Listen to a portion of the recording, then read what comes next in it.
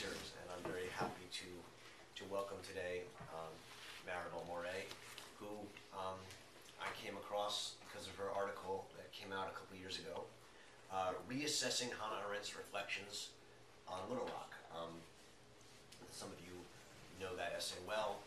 It's been a very controversial essay, one that I think is much more interesting than it's usually given credit for, and so did Maribel. So it was nice to see her writing on it in a smart way.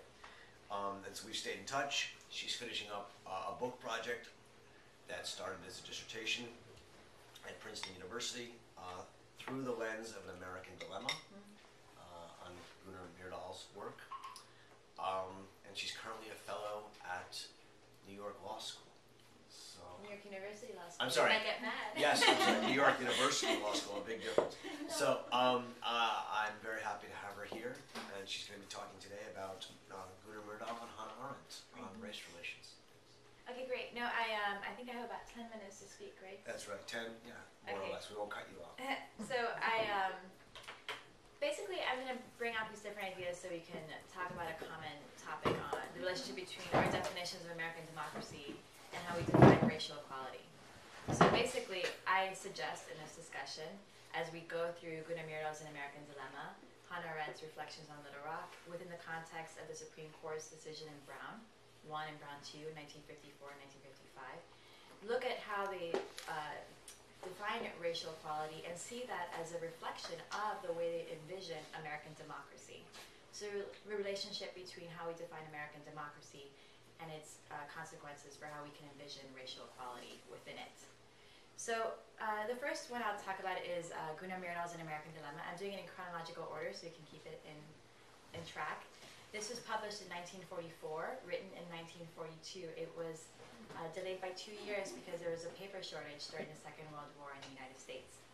So Gunnar Myrdal was, as Annika well knows, is a Swedish economist from Stockholm, really. And he was commissioned to do this project by the Carnegie Corporation, one of the largest philanthropic organizations in the United States.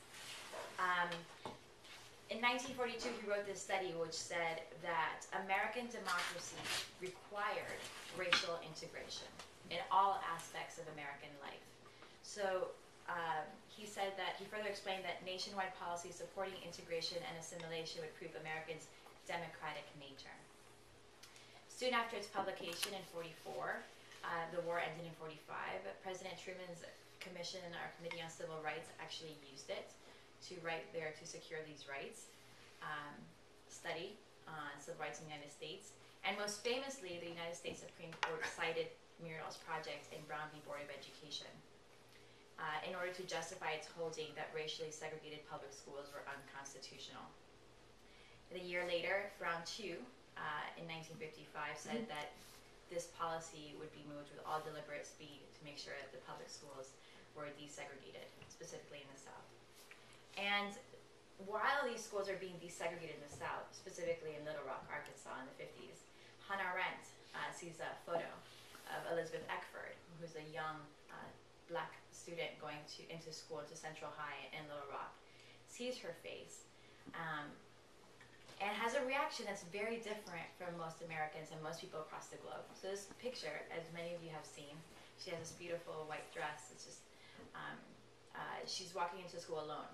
So the other people who were supposed to go with her with the NAACP received phone calls that morning saying, the National Guard is not on our side, we have to wait to get into the school, we're not going tomorrow.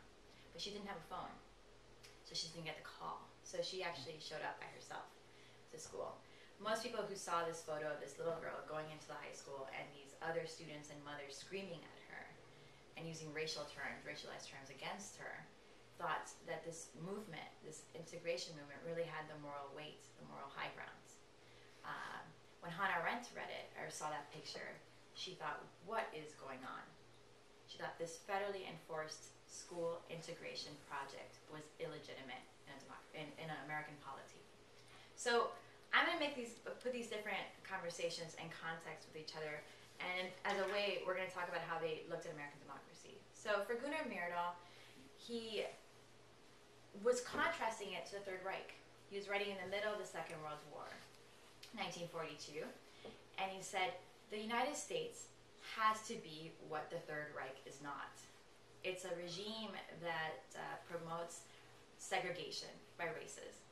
Over there at the time, he was analogizing Jews in Germany to Black Americans in the United States, and said what the United States has to do with its most visible minority, the one that the whole world is looking at, is integrate.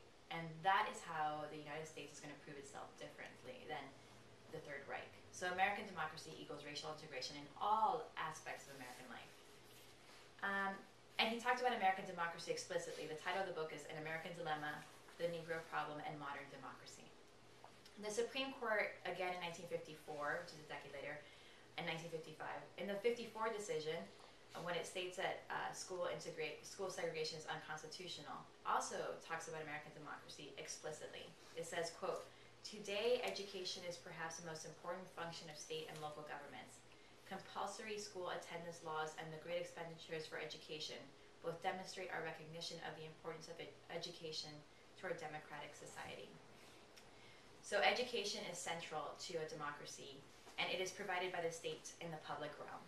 So, and because of that, because it's a state-provided resource, the 14th Amendment comes into play of the U.S. Constitution, which states that no state shall deny to any person within its jurisdiction the equal protection of the laws. So, what does it mean to have equal protection? Racial integration. That's when they cite Gunnar Myrdal's An American Dilemma. The takeaway is that education is central to American democracy, and it is provided by the state. Anything that's provided by the state has to be racially integrated. That's what American democracy means. Hannah Arendt, by contrast, does not mention American democracy explicitly. Actually, when I started thinking about her in the context of democracy, I started researching secondary literature, and I realized, ooh la la, this is controversial.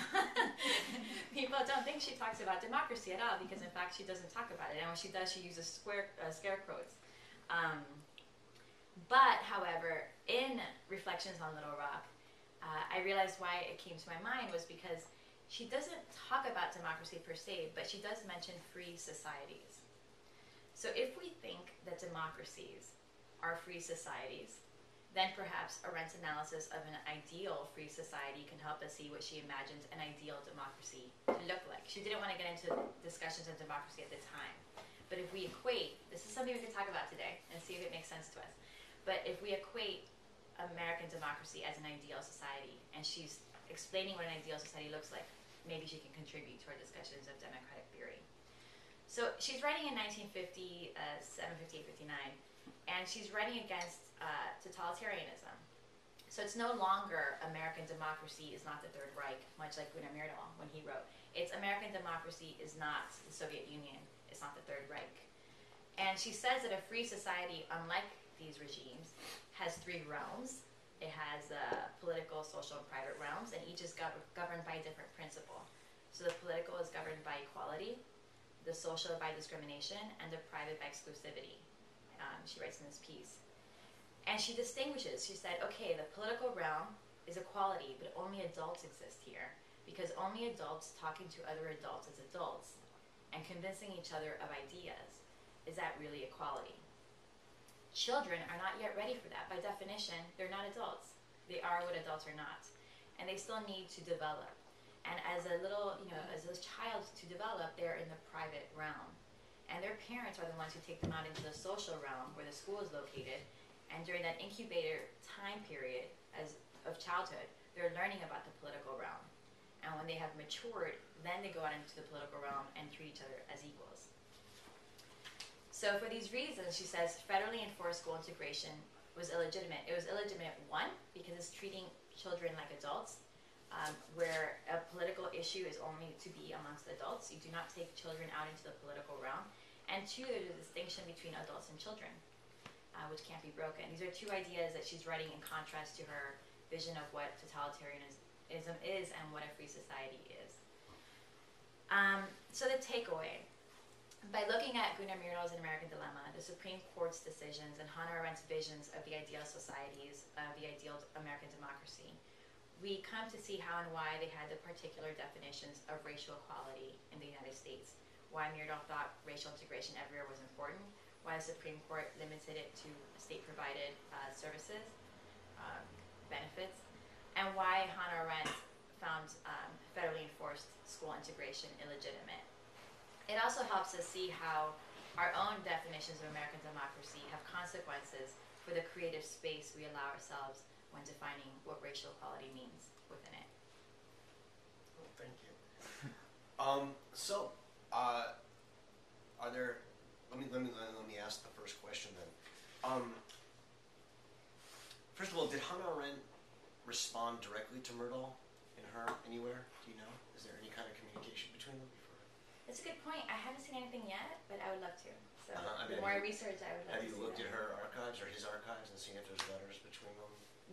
No, not from his. I've obviously gone through his archives, not from his, and I have still to access hers. Yeah. I think they were in different worlds. Yeah, I don't have any reason to think that they would be, I guess one question is just what you made a very clear distinction between these three realms of Hannah Arendt's: political, social, private, and you said, rightly, politics is the realm of equality, private is the realm of uniqueness or exclusivity, and social is the realm of discrimination. I'm wondering how clearly you think, you also then said that schools belong in the social. And I'm wondering how clearly you think that holds up. Part of my recollection of Hannah Arendt's essay is that it's really not about the social so much as about the private in the end. And what she's trying to argue is that privacy is absolutely essential to freedom. You need to have a realm where people can grow up, be private. And the argument she makes is that there is no realm more constitutive of the private in our world than how one raises one's children. And that is, if you think about what it means to have privacy, right, that's what it is. Right. And in a world in which we have compulsory education, the school is, in a sense, a sort of weird in-between between social and the private. Right.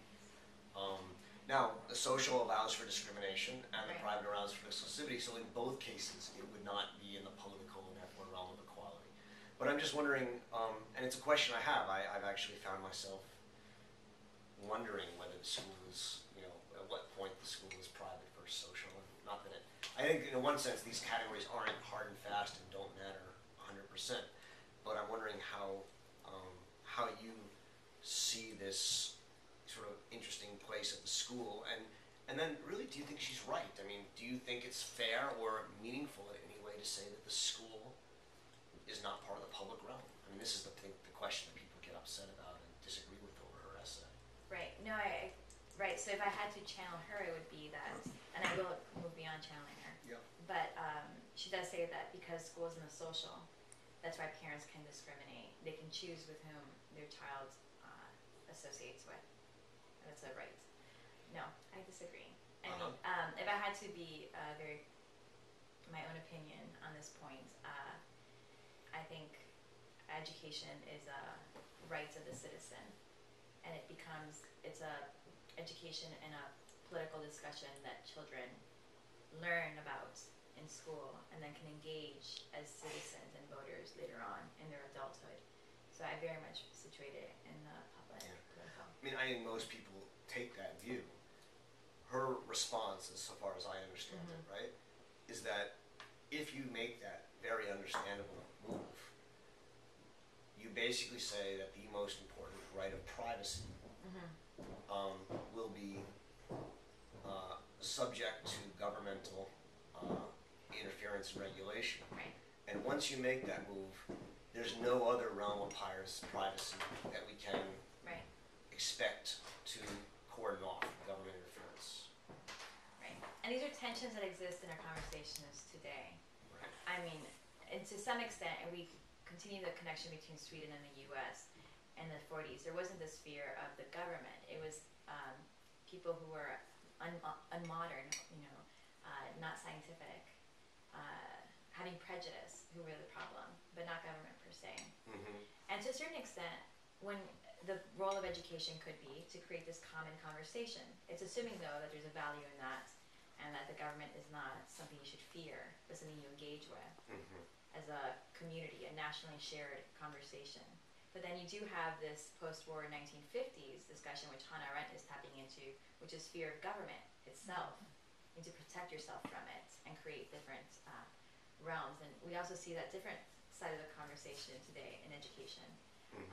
It's not just about creating a common dialogue, but also about the parent having a right to instill the values on the child. Yeah, and she wants to say, if you're going to have privacy, you're going to have difference and plurality, you got to let parents raise kids, racist, sexist, religiousist, right? You have to let people raise kids differently in the private and social sphere, and then in the political sphere we have equality. Right. And that's what she would say people don't want to recognize. But I'm going to let other people jump in. I had a totally different question, but I had something that just sort of builds on that. And I'm actually just hoping that you can sort of square a circle that I've just never understood about this essay, which is that so much of her defense of the privacy or sociality of education hinges on this idea that there is a transition point between the social, which is a realm of discrimination, and the political, which is a realm of equality. And the thing that I just cannot wrap my brain around what her argument is why that transition would ever work if the social is fundamentally structured by the condition of discrimination.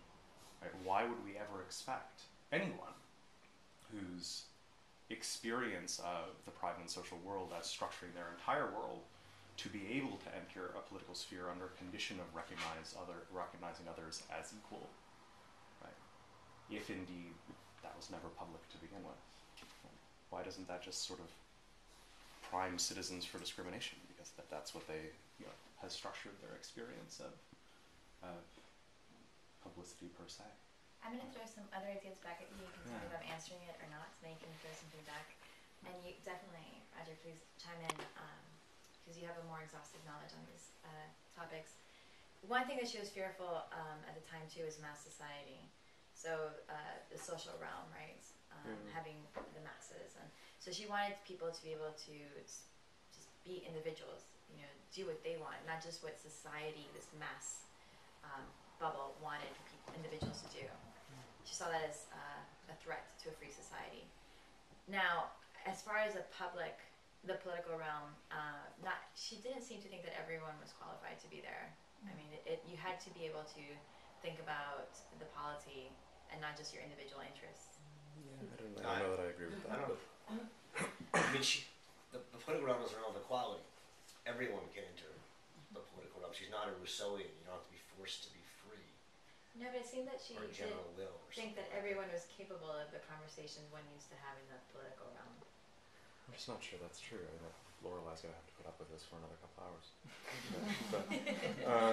Sure, go ahead. I mean, that's my reading of it. It seems like the whole structure of the lectures on Kant's political philosophy is to reduce this sort of basic condition of entering the public sphere, which is the condition of being able to make judgments with others, to something not only so basic, but something integral to interaction with others. That it's hard for me to see how this is a condition which some have but some can't have. Right. I'm not channeling what I think. I mean, I think I'm challenging your reading of Arendt. Of my reading of Arendt. I mean, these are things that I've only read about in the secondary literature. I haven't really penetrated it in my own research. My research is mainly on her discussion of racial equality. Right. But I'd love to read more about how. I mean, one of the things that's very clear in her is that there's no amount of education necessary to enter the public sphere. If anything, she's sort of deeply suspicious. And she's actually quite suspicious of education, which is one of the interesting parts for this discussion, right? She thinks that education can actually makes people susceptible to ideology and totalitarianism. Right. I didn't think it was elitist in the way. I wasn't trying to say she was elitist and who could access the public realm, the political realm. It wasn't that. It was more of a ability to think about society as a whole. In a way, it's not just about your individual interests, your family's interests. It was thinking holistically holistically. And whatever she thought about that, she can't. She actually didn't think that any exclusion on racial grounds would be all right. If that's the center of what we're discussing today. But I think that there is a tendency, at least in, for instance, Human Condition, where she makes these divisions explicit. That when she talks about equality, there she talks about how to behave in this political sphere, where you regard each other as equals, and I'm not quite sure that she, at that point at least, discusses who could enter and who could not. I find myself curious about what she had to say more generally about race and racial equality outside of these essays. What is race? What constitutes race? What are the social underpinnings of race? How is race constructed? Those are the missing pieces for me that lead to almost two disconnected conversations. One which favors, promotes equality in the public realm, and then these, three separate realms which don't necessarily,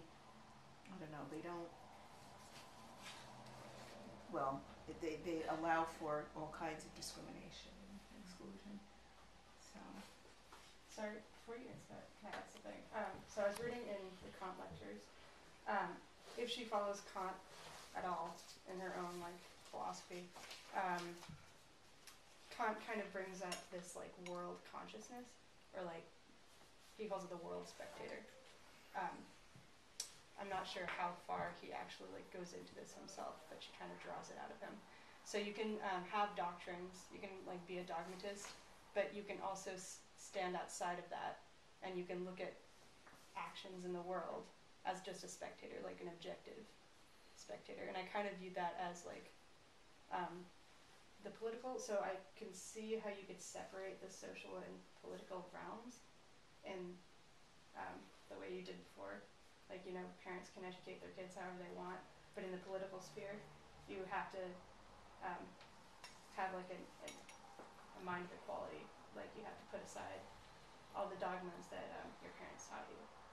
So in the way, in channeling Kant, I can see how she could kind of channel that model. I don't know if you've... You're saying she disassociated. There's this association between the two different realms. It's true. Okay, so what you're saying is basically, and I will get to this question, so I wrote it down, so I have it right there. But, so you're saying that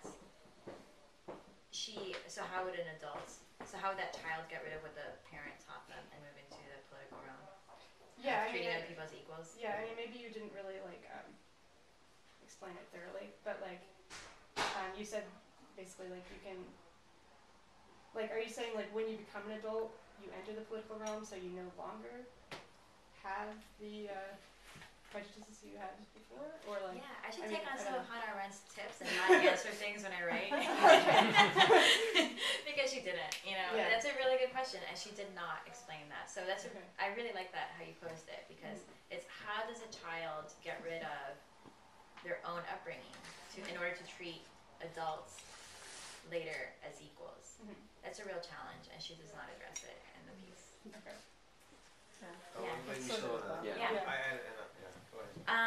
So racial equality, I want to hear more about this, because I want to hear more where you're coming from. Well, she's writing in the 50s, and one of the things that I've found is that very often people whose ideas are otherwise progressive or forward-looking in the 50s, and who are well-meaning, I suppose, when it comes to issues of race, are not very profound or thorough in their understanding of what race is, what its constituent parts are, where it comes from. They almost sort of they don't examine race as a category. And so, I'm thinking, for example, it so happens this semester I'm teaching several courses on urban history. And we read Jane Jacobs, and everybody likes Jane Jacobs because, she's so critical of, overly modernist planning. And so she talks about how healthy cities are naturally diverse cities. Cities are places which are made up of strangers wholeheartedly. And, basically there's a kind of implicit critique of any kind of, racial tension that you're seeing in late 50s New York and, other northern industrial cities. But she doesn't really know what she's talking about, So, I just sort of see a similar kind of thing going on. It's really not until, even today in public debates, when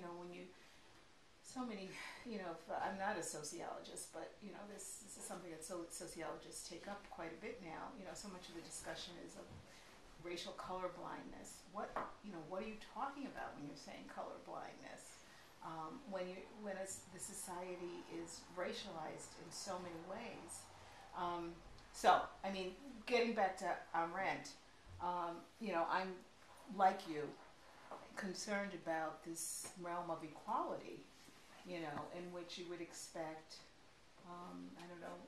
racial equality to be recognized. But I see a direct link a bad link between the social sphere and the private sphere, in which there's discrimination and freedom to pass on whatever kinds of exclusionary practices, beliefs, ideologies, and the actual functioning of this public realm. Thank you. You teased out the ideas for me, and I want to hear more. A follow-up question for you would be, what do you think she was missing in this moment in time when she saw that picture? But I'll ask you that after I answer your question, which was, she did think about racial equality, and she said, though, that this was the wrong way to go about it, the civil rights movement. So she said children are in the private realm, so that's exclusivity. And when they go to the social realm, their parents are taking them, and they have a right over their child and how they associate. Now, she did have a problem with any discrimination of voting rights, for example, which she thought were in the political realm.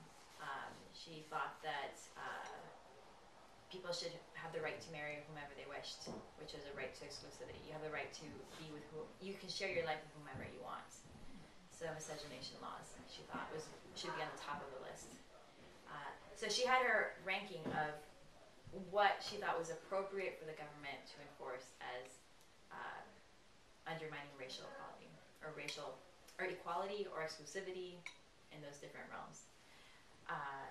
My question back to you would be, what do you think she was missing when she saw that picture? Because people criticized her at the time. Okay, well, I can just think of a very pragmatic example. Okay, now, so she does support public schools. Right. I'm still not clear how she supports public schools. Because... But she doesn't support mandatory public schools per se. I don't know if she ever comments on it per se, but consistent with her reading, mandatory public schools at least should be questionable. And again, I'd have to go through and see if she... but she certainly believes the right to homeschool or the right to raise your kids. And charter schools. Or not to school your kids. Right. So just... Well, okay, this is a make-believe scenario. Okay, so let's suppose, and this did happen in the South as a result of Brown, a lot of parents took their kids out of the public school. White parents took their kids out of public school. And so, until you had sort of hardcore Supreme Court decisions actually, implementing Brown, for a while after Brown, Little Rock, ironically, was an exception because Little Rock, decided we are going to integrate on their own. But so for a while, you did have this, I would say, a system where schools were in a private realm. Okay, that's what people were doing. So let's, sort of carry this out and say that what was left was an underfunded public school system in which kids were undereducated. And I mean, I'm just, this is a hypothetical situation. I don't know that I can think of a specific case. But let's say the kids weren't learning to read and write properly in the public schools, and that those public schools were mostly black, all right? You have rules on the books saying that you can't vote if you don't have, a literacy level, which not only requires that you read and write, but that you interpret, very obtuse passages of the state constitution. All right, kids in the private schools can do this. Let's just let's leave out prejudiced clerks, who decide, okay, you interpreted this and you didn't interpret this. Let's just say objectively, you have this disparity. So you have schools that are preparing kids unequally. How does that affect the public realm and participation of these kids in the future as equal citizens? I mean, I know she didn't think about all of this stuff, but,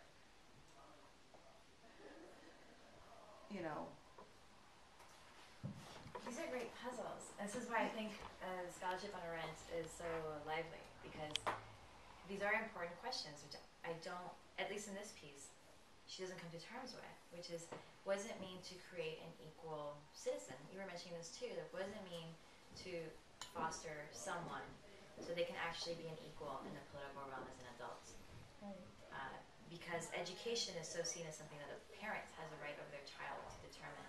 Right. That it would seem that children would come out very differently. And how do you from there go into the political realm of equality? But I will say though, when she's seeing Little Rock, this is after Little Rock actually closed the schools and for everyone. So she wrote this essay for commentary, if I remember my own article correctly.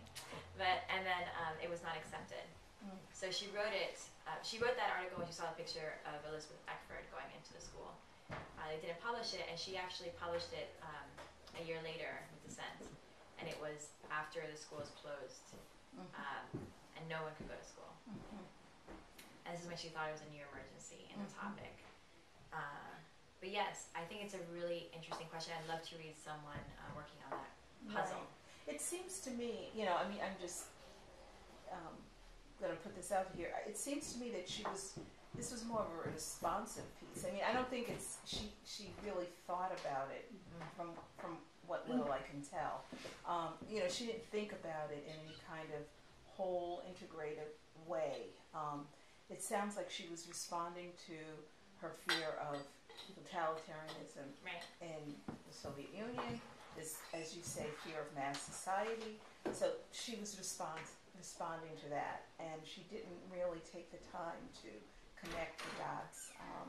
Right. Another point to this is, to your point, it's almost, this could help you writing, it's almost a static picture of what's going on. It's not even thinking of these children growing up as adults.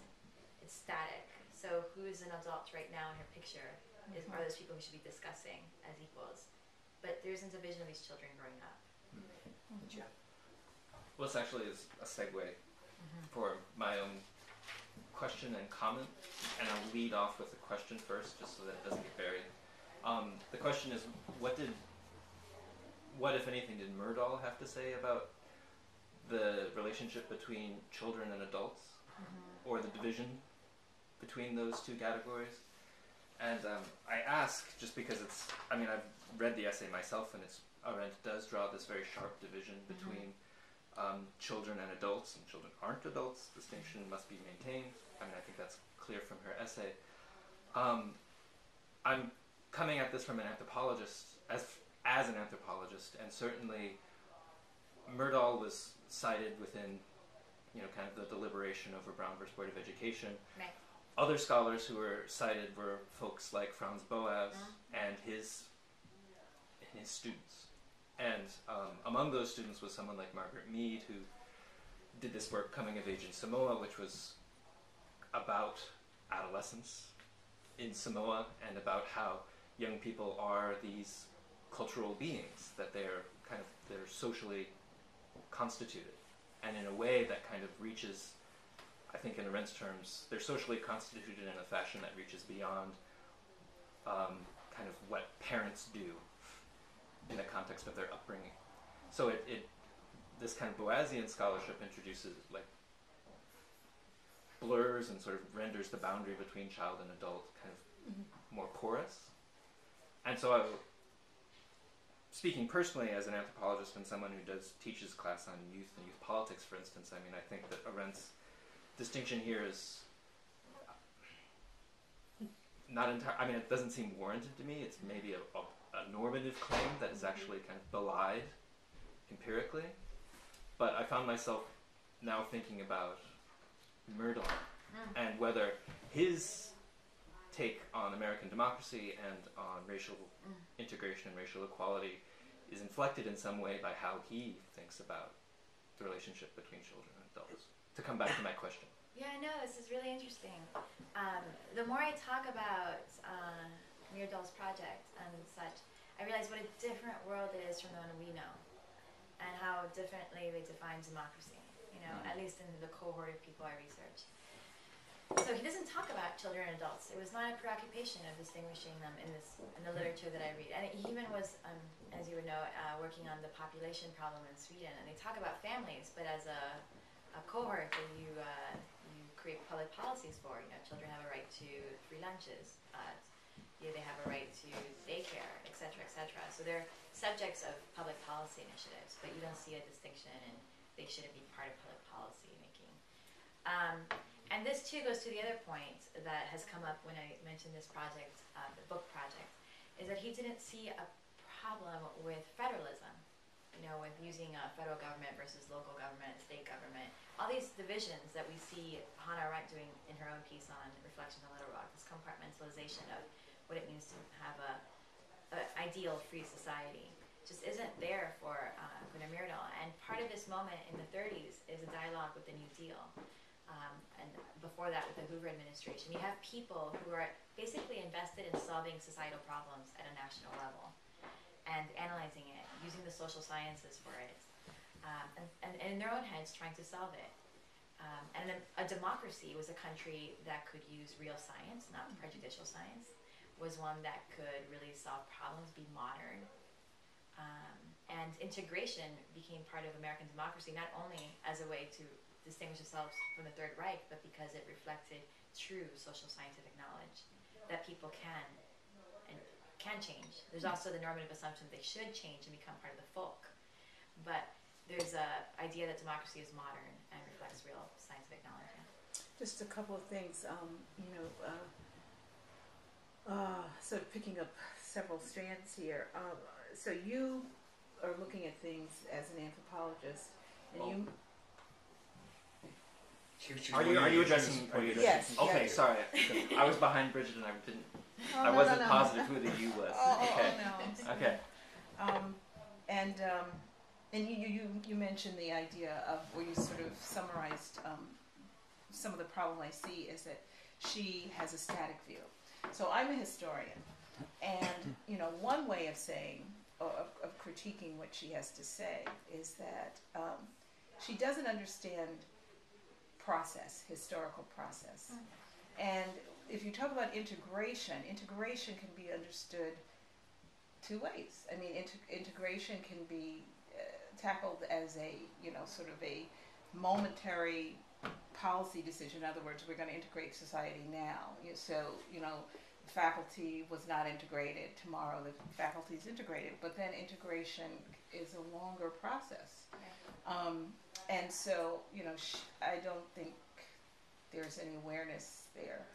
So, I mean, I would be curious if I were, you know, sort of going crazy trying to figure out, you know, how this otherwise enlightened woman, could write this essay, what was she thinking? I mean, obviously she was motivated by these other concerns that we've mentioned, but I would really want to know what she meant by racial equality more generally. I would want to read more broadly. And I wouldn't. Can I add one thing to that? And I know Ian wants to talk, but just one distinction. She doesn't talk about race so much in her work, but there is a place she does, and it's in the Arendt's totalitarianism. And she makes a distinction there that, as far as I know, is not made by other peoples, but you guys who know more about this, correct me if I'm wrong. She makes a distinction between what she calls race thinking and racism. So that race thinking is thinking in terms of race. Racism is, but she's talking mostly about anti-Semitism and other things at this point, but racism is a scientific ideology that says that race is the key to, all other areas. And while both can be problematic, race thinking for her is as old as the earth and is not, is part of what it means to be human. And it doesn't deny a common humanity. It simply says, Jews are different than Christians are different from, Muslims, and we think, and some Muslims think this and Jews think that, but we all are part of a common humanity. Racism is something else, and she thinks it's a modern ideology that only emerges in the 18th and 19th centuries. And she sees racism as much more of a problem than race thinking. So that's just one thing to, you asked what's the background racial. It's not a distinction, as far as I know, that appears again in her work that I've ever seen, and she wrote that in the 1940s. But I do think that's the background for how she sees race to a certain extent, and it's important at least to keep that in mind. I have more, but I'm going to let Ian, add in. I was going to say, I think this is actually a sort of perfect segue to because I wanted to get back to the question of what Arendt thinks to race is. And I thought that actually there's one dimension of this topic that makes it really interesting to talk about precisely that question, because it's one of the things that Myrdal and Arendt share, even though they come out in a very different place because of it, which is that I wonder if part of the difficulty Arendt has with thinking about the publicity of race and the nature of race in the American social sphere is that both she and Myrdal do have this paradigm of the German Jew as what structures their understanding and experience of race. And that's a problem when what you're talking about is the South, right? Where you have a very different constellation of the factors that both define a race as distinct and define a race as scientifically distinct, right? So you have this sort of double axis. Like dermatological difference, right, is the sine qua non of race in the 1950s. In Germany in the 1940s, dermatological difference doesn't even matter. In fact, Germans would talk about race as Christians and Jews and Islamic, which wouldn't make sense at all in the American South in the 1950s. This is wonderful because I think this brings up a great point on even Gunnar Myrdal's blindness. His analogies that he created were not just about Jews, and quotation, this is coming from a Crisis in the Population question, which he and Alva Myrdal wrote in the 30s. And he analogized poor Swedes and with Black Americans and quote-unquote Jews in Poland. So he's analogizing groups that from the literature he had read, to his point, were groups whose difference was environmentally created. So by the food you ate, by where you lived, that's why the differences existed. So these are going back to studies of W.I. Thomas and the Polish peasants, Franz Boas, as you mentioned. So it's the idea that populations can and should become part of the folk. And it's analogizing class, race, religion in our terms. That's how we think of it now. And some people reacted badly to Gunnar Myrdal's project and said, what are you talking about? Poverty is not the same thing as, blackness in the U.S. There's a culture to it. There's institutions that we value to have. And why do you Black Americans have to become just like white Americans to create equality. And can I add, I mean, that's actually, that's one point in which I think Arendt has a more interesting view of race in this case than Myrdal does. I mean, what she's saying is, we don't want people to become part of a single folk, right? We actually want to create a political system that allows different people and different groups who are fundamentally different, who have fundamental different views of the world, to each have their private world, a social world, but then to come together and disagree, and fundamentally disagree, and yet have a political world. Now, you can say it's idealistic or utopian. You can criticize it a lot, and you can raise the question that both Laurelie and Ian were raising of, you know, or someone else, how do you move from the social to the political? But her view is, you absolutely virulently police the political as a realm of equality, right? And if you do so, you can allow the, you know, she would never have allowed voting rights, for example, you know, to be taken away, or right to marry in the private, or other things. I mean, those were for her absolute unnegotiable. But she thinks you have to risk discrimination in the private sphere and even in the social sphere in order to have a real vibrant political sphere. And in a way, that's, I think, more interesting racially and politically than Myrdal, if I understood your characterization of Myrdal. And these are tensions that we still deal with today, because do you promote multiculturalism? To what extent do you have to conform to create a common identity? So these are relevant dichotomies or contrasts. Well, historically, it's interesting. You know, there are those who have written about Brown to say that, you know, to use the terminology that you're using, that what Brown did was normalize, or let's say, what it did was remove the possibility of what you're calling race thinking from acceptable public discourse.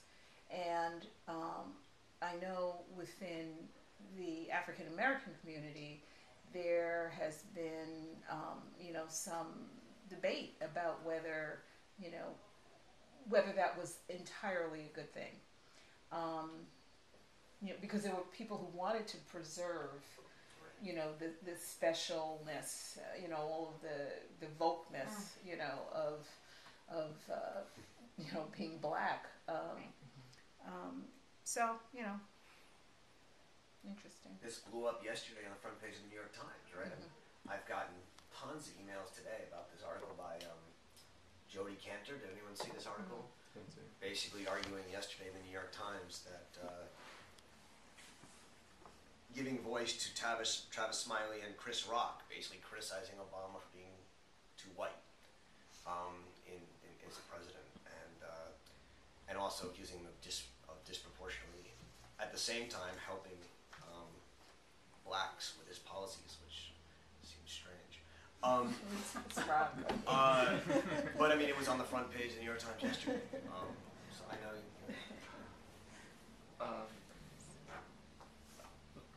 Yeah, let me hold off for a second. Yeah, I would be interested in.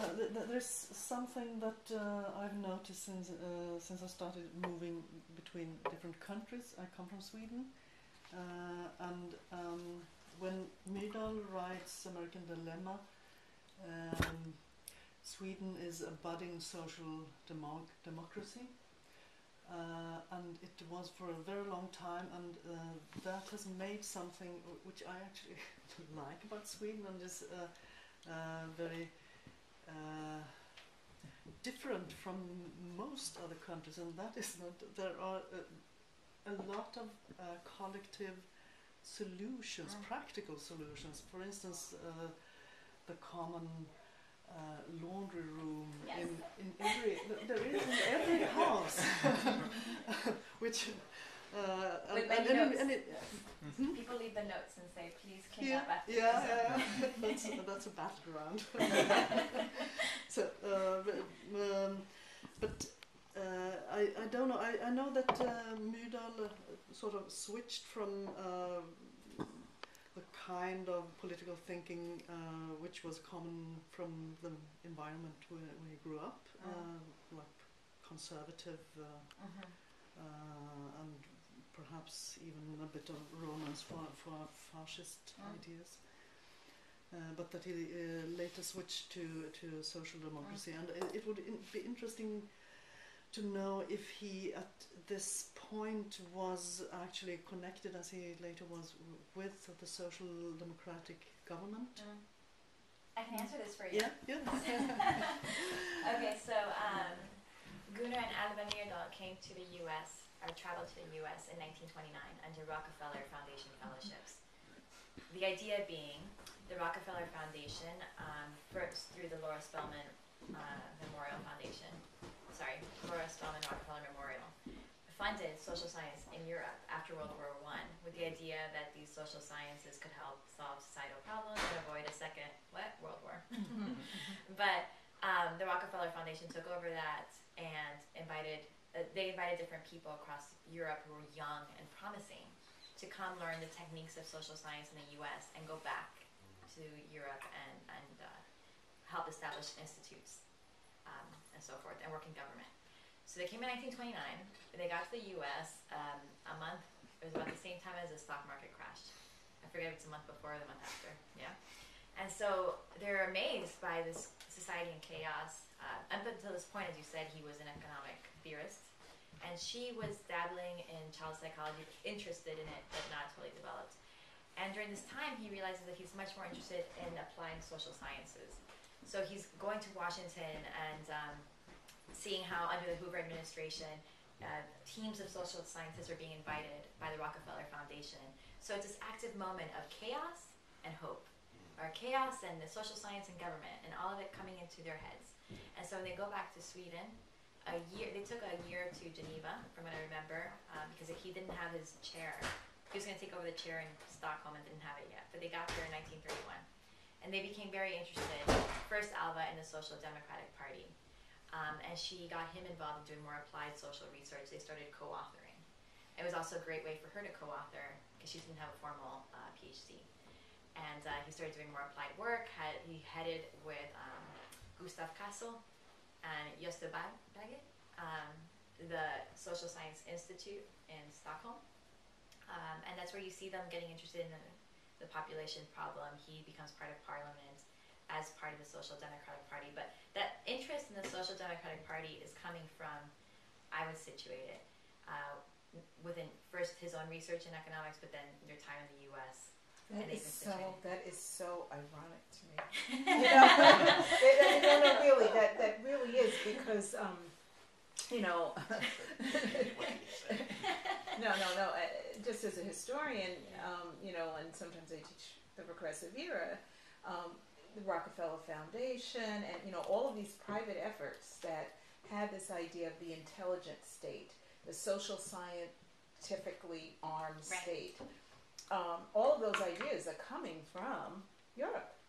Okay, and in the United States, they can only be privatized. They never reach the public level. You're talking about like Daniel Rogers' book, Dan Rogers? That stuff, yeah. And so it can never happen. And so the idea of these, young Swedish people coming to the U.S. to study through the Rockefeller Foundation and then going back. And then Sweden becomes an example for the U.S. because in Sweden, it's not just the U.S. inspiring, but there's a labor movement going on that's distinct, as you said, from any other country. The strength of the labor movement, I mean. And I would also like to say that this couple, Gunnar and Maribel Morey, and perhaps more so Alva, they are the prime examples of people trying to scientifically structure the social sphere from the political sphere. And so then I would like to come back to Myrdal and Arendt and your interest in them, because that must be a great division line between Arendt and Myrdal. I don't know. I have never heard or read something.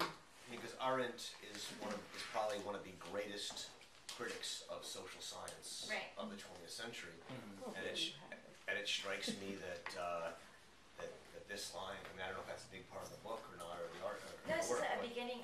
This is a topic that I'm beginning to discover more because they were independent projects, and now they're coming into dialogue with each other. Yeah, that would be a great. I mean, to see her versus Myrdal as two ways of thinking about the impact of social science on freedom would be a fascinating project, because she really is. I mean, she sees social science. At one point, she says is it the Essay on Freedom, or the social science is the greatest threat to freedom in the modern age. Yeah. So. And it reflects larger trends in how Americans even thought about the role of social science. We really are, one last question. No, go ahead. Oh, no, we got one. Oh, I was